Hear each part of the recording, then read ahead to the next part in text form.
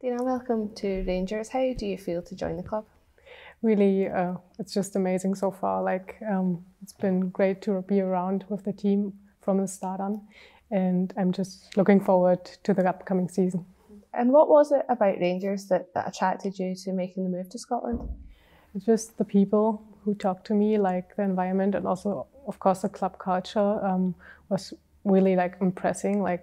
I was so touched by the idea and the people and just the gratefulness around it. So I was just deciding it intuitive, and it was, for now, what I can say, definitely the right choice.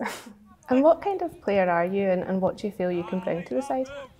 I would describe myself as a really mental tough player. So I have really much experience in tough games and also challenging games, but also these games where you have just to stand up and be the player who make the difference. And I really looking forward to take an important role in this team and bring an impact, not just in the front, but also in the environment, so we can win as much play games as possible and bring the best position in the end of the season.